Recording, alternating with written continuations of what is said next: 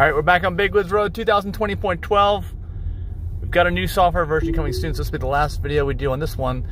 We got tons of videos in this series. Search up the channel, same exact name, different number, different software version too.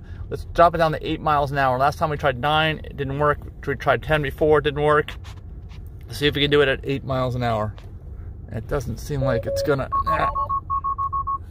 No, it just quit. All right, now we'll go through the straightaway. Oh, we got some sun. Wow. Maybe it won't even turn on. There's some sun. It's turning on. Got it set for 18 miles an hour. But that is some sun. Doesn't get much brighter or direct than that. And we've had problems over the years of doing this. If you search up the channel, again, more problems with direct sunlight.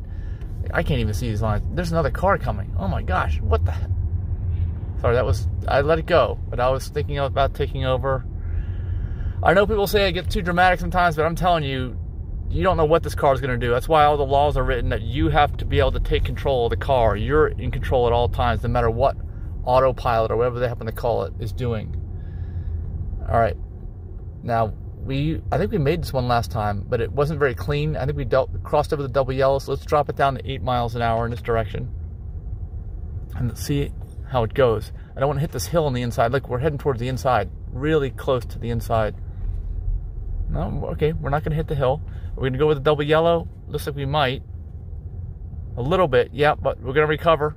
But that's at 8 miles an hour, okay? Remember, the suggested speed for that turn is 15. So let me know your thoughts. Hit the thumbs up, the like button for this video. It helps us with the algorithm. Thanks so much for watching. We'll see you in the next video.